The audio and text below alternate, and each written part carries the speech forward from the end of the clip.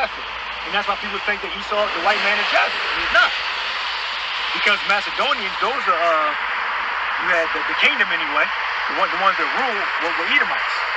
Right? And that may have been one of the kingdoms that Esau built outside of the Petra, outside of the land of where the Horites used to live, I believe. Right? The land of Edom. It's that may have been one of the kingdoms that they built. But they mixed themselves with Japheth. All right? And then you got these non-scholars out there that believe that Esau, the so-called white man, is Japheth because of that. So what Esau does is when he goes into an area, he basically has sex with their women, wages war in the land, pushes them out of the land, all right? And that's how he assimilates the culture of that land, by procreating with the people in the land, mixing with them, and pushing them out.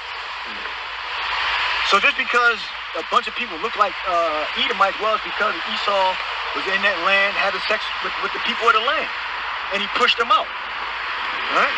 So that's why that's why you look in Greece, you see everybody look fair-skinned. Why? Because of the Macedonian Edomites. They went into the land, pushed them out, and had sex with the ones that were there, and repopulated. All right? I did a video on that. All right? Now that's what Esau did throughout all Europe. That's what Julius Caesar did when he went to war with the Japhites in Europe. All right? The barbarians and the Gauls and all of them, and the Germanic tribes. All right, with the Japhet, those are all Japhites. They were all brown skinned.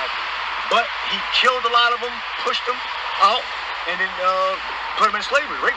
Pretty much, procreated with them. And that's what our ancestors did. Hannibal in North Africa. Yeah. Running into Europe, So the same thing happens. So that's what conquerors do. All right, they go into the land and they push the original inhabitants out.